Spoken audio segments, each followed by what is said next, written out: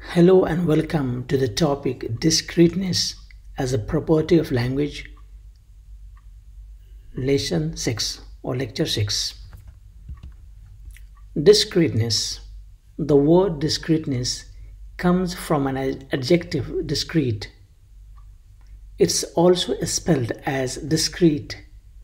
It means separate, distinct, or not attached to others. Each sound in language is meaningfully distinct. All 44 sounds in English language are completely different from one another. And these are the sounds of English, and they are, of course, completely different from one another and meaningfully distinct.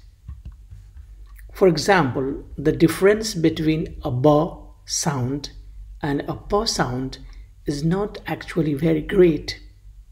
But when these sounds are part of a language, like English, they are used in such a way that the occurrence of one rather than the other is meaningful.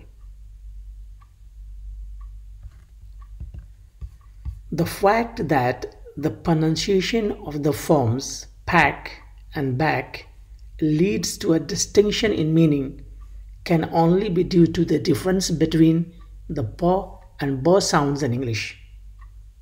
The idea is that the very little difference between pa and ba can have a different meaning. Like love and glove. Here we have the difference of just ga sound. Run and fun. Here we have the difference of just one sound ra and fa. Train, stain. Difference of just s. So what here we mean to say is that a little bit of distinction in a particular sound can have a distinct meaning. This property of language is described as discreteness. That is to say, each sound in the language is treated as discrete, distinct, separate. Hope you understand the lesson. Thank you and goodbye.